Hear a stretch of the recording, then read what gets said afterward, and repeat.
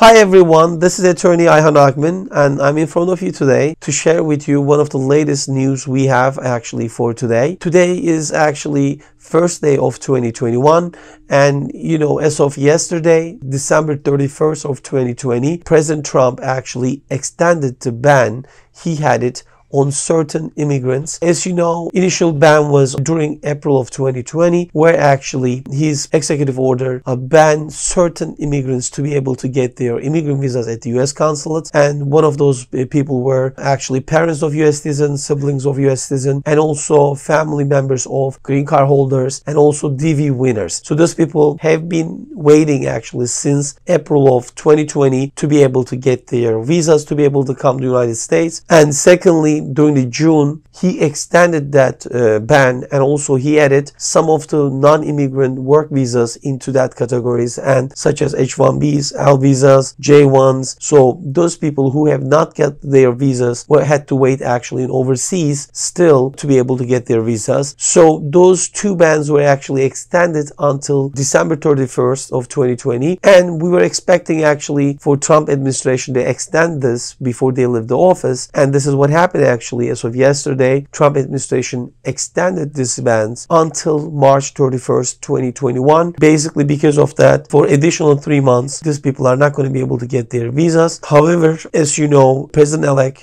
Biden is going to be taking over January 20th of this month. It will be taking over the White House. So we are expecting that as soon as he starts his job, that he's going to be canceling actually these bans, including the travel ban that President Trump actually passed in the beginning of his administration. So we're hoping to see in 2021 there will be no bans and there will be no travel restrictions, and we're also hoping that this pandemic will be behind. I hope that this latest news helps you guys, and I wish everyone happy new year, and I hope that in the new year we'll leave all those travel restrictions, immigrant bans behind us, and also hopefully leave the pandemic behind us as well. So I hope everyone healthy, happy, and successful year, and happy new year, and hope to see you soon.